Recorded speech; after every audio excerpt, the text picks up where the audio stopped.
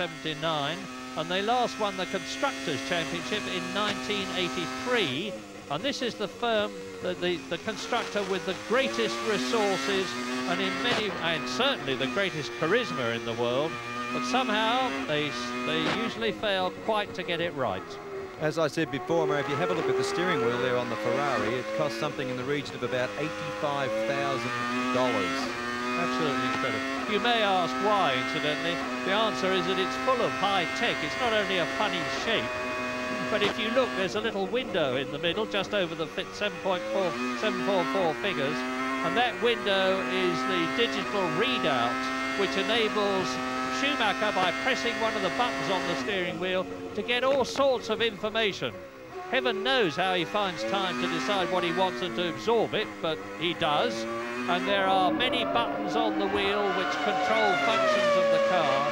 Broadly speaking, everything that possibly can be put on the steering wheel to enable Schumacher to operate it with his thumbs has been put there, because it enables him more to concentrate on what is in front of him. He even changes gear by operating paddles underneath the steering wheel. You'll notice he never takes his hands off the steering wheel to operate a gear shift, because there isn't one.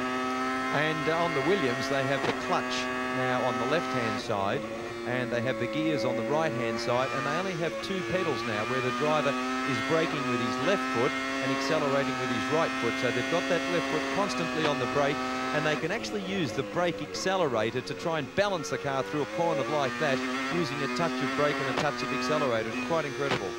And how technology has improved in television coverage. Not so long ago, it was inconceivable that we would be enjoying the luxury we are now of actually riding with a double world champion at virtually 10/10. Now he completes the lap,